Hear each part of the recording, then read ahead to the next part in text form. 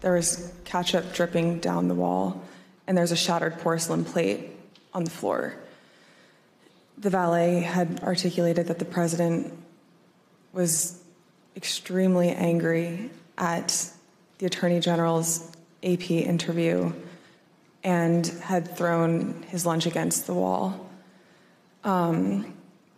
which was causing them to have to clean up. So I grabbed a towel and started wiping the ketchup off of the wall to help the valet out. And he said something to the effect of, he's really ticked off about this. I would stay clear of him for right now. He's really, really ticked off about this right now. And Ms. Hutchinson, was this the only instance that you are aware of where the president threw dishes? It's not. How many more such incidents did you experience there?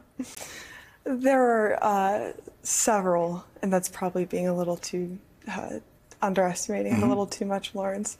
But out of all of the reasons that Donald Trump should never be anywhere close to the Oval Office again, this may seem like a minor one, but his volcanic temper, he deserves to be nowhere near the nuclear code button. So I think that, you know, for Americans listening to this and to know that how he reacts so irrationally to things that his own handpicked attorney general is telling him that is the truth. You know, I think that we should let the ketchup be splayed on the walls at Mar-a-Lago, and I'm sure there's plenty of it down there nowadays. Last night, Donald Trump said he will be a dictator on day one. Do you think he'll be a dictator on day two? I think Donald Trump poses an extreme threat to American security and American prosperity. I think that a vote for Donald Trump is a vote for a fascist government. I think Donald Trump prioritizes authoritarian rule over rule of law. And yes, I mean, Donald Trump has told us who he is for years and years. So for him to even joke about being a dictator, we need to believe what he says. Everybody needs to believe what he says. And we have seen that this is the trajectory that it's going in. There are constitutional experts that have seen that this is the direction that it's going in. And I think Americans also need to understand just how fragile our democracy is. We almost lost our democracy and our constitutional republic on January 6th. And the only reason we didn't is because there were good people in the government that helped it survive. I don't think that we would have that same scenario again. There was a leak of sorts of a witness list in the Georgia prosecution of Donald Trump, headlined by former Vice President Mike Pence, former Attorney General William Barr, Acting Attorney General Jeffrey Rosen, Acting Deputy Attorney General Richard Donahue, Republican Congressman Scott Perry, who you know, Steve Bannon, the governor of Georgia, obviously the Secretary of State of Georgia. Everyone assumes you're on this list, and Fani Willis has so told you. Well, everybody assumes, Lawrence. As we have discussed before, if/when I am asked to testify in any of the trials, I will do so not only out of a legal and moral obligation to the courts and our legal system, but I also believe that it's a duty that I owe to the American people. The American people need to know what happened, and the American people need to be able to make judgments for themselves.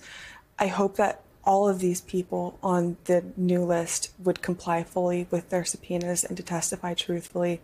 I have some doubts about a few of them just because if past as precedent, then I think that they will try to stiff arm, which is unfortunate for our system, and it's completely selfish, and they should be nowhere near power. But that's what we also need to focus on in 2024 is electing responsible, good, trustworthy people to higher office to make sure that we can preserve our country. What did you feel on the day that your former direct boss in the White House, Mark Meadows, got indicted in Georgia?